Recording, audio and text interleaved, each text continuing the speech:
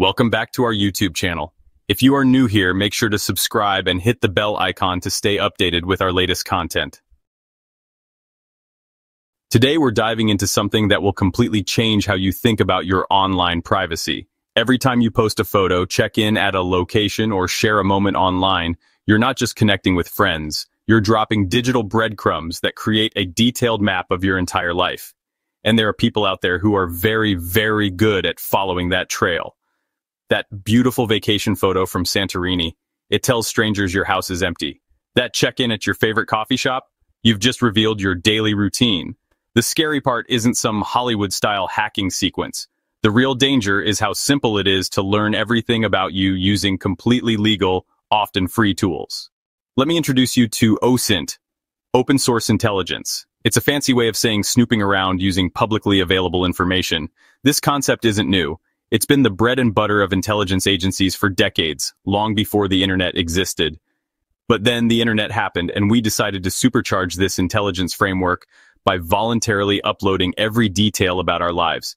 It's what journalists use to break stories, what corporations use for market research, and yes, what hackers use to figure out that your password is still your dog's name followed by your birth year.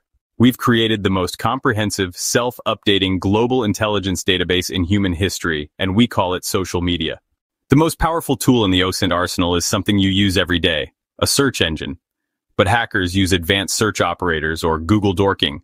They find things you didn't even know were public, exposed webcams, sensitive documents accidentally uploaded, or old forum posts you made in 2005. They can uncover digital skeletons you forgot you buried. Social media platforms are a goldmine. People post their full names, birthdays, family members, vacation plans, and emotional states in real time. A hacker doesn't need to hack your account. They just need to look at your public profile. LinkedIn is particularly valuable. It's a professional directory of who works where, in what role, and who they know.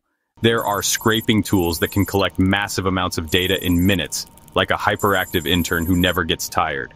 Visualization platforms like Maltego create a terrifying spiderweb diagram showing how everything is connected. Reverse image search can quickly link a supposedly anonymous Twitter account to a very public Facebook profile. Let me show you how this works with a hypothetical person we'll call GamerGuy2008. Our methodical hacker starts simple. Google the username. The results immediately show profiles on Twitch, Reddit, and an old PhotoBucket account. The Reddit history is a goldmine. Here, GamerGuy2008 asked for advice about his 2015 Honda Civic and complained about Wi-Fi at the Daily Grind in Austin, Texas. In the old PhotoBucket account, there's a graduation photo. The banner says, "Congratulations, Northwood High Class of 2008. The username now makes perfect sense. A search for David Miller, Northwood High, and Austin leads to a Facebook profile. The profile picture matches, and he's holding a corgi named Waffles. The hacker now knows David's full name, date of birth, employer, job title, city, car, and dog's name. They can now construct a highly convincing phishing email pretending to be from his company's HR department, referencing his job title and even his Honda Civic. Because of these specific details, David is much more likely to click the link and enter his credentials. From a single gaming username, the hacker has the keys to his digital life. Even if you've locked down your profiles, there's a sneaky threat called metadata. Data about data that gets attached to nearly every file you create. Your phone's camera is a world-class informant, embedding your location into pictures unless you've specifically told it to stop. That innocent living room photo could contain the precise GPS coordinates of your couch. Someone could download your photo, use a free online tool to view the metadata, and pop those coordinates into Google Maps. Congratulations, you've just handed a complete stranger a map leading directly to your front door. Word documents, PDFs, and spreadsheets carry metadata, including author names, company registration info, and file paths revealing computer usernames. Your first mission is a personal digital audit. Google your name in quotation marks. Search for your common usernames. You might be horrified by what you find. Go through every social media account and set privacy settings to friends only, or the most restrictive option available. This turns your life from a public billboard into a private conversation. Hide it all. This stops the bleeding. It's the digital equivalent of closing the blinds. Stop using the same username for everything. Your professional LinkedIn shouldn't share a username with your anonymous Reddit account where you argue about Star Wars prequels. Use different email addresses for different parts of your life. one for banking, another for social media, and a disposable one for sketchy websites. This makes it much harder to connect your online personas to your real-world identity. Go into your phone settings right now and turn off location access for your camera app.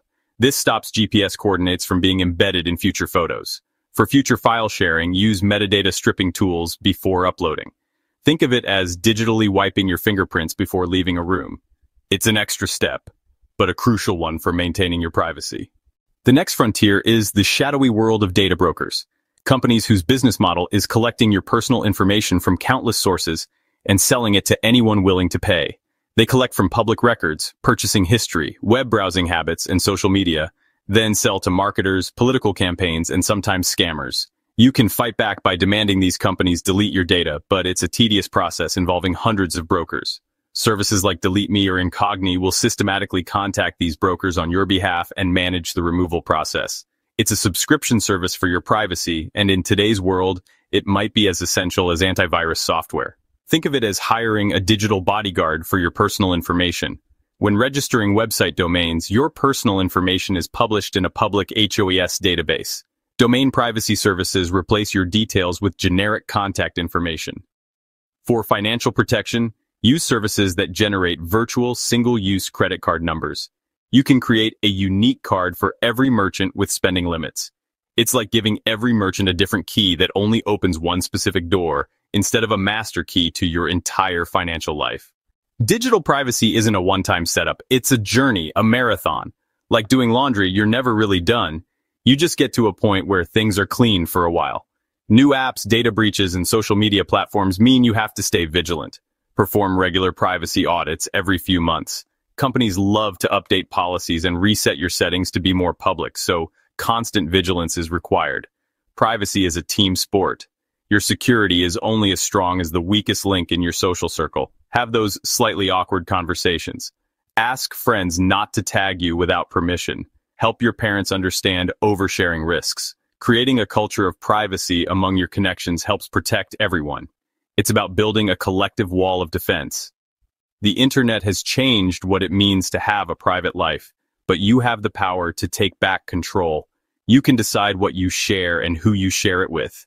You are the curator of your own digital identity. You can be a ghost when you want anonymity and a public figure when you choose to be. Your digital life deserves the same protection as your physical safety. In an age where data is the most valuable currency, the richest person is the one who controls their own. Now go take control. You can do this. And for God's sake, change your password if it's your dog's name. Waffles deserves better.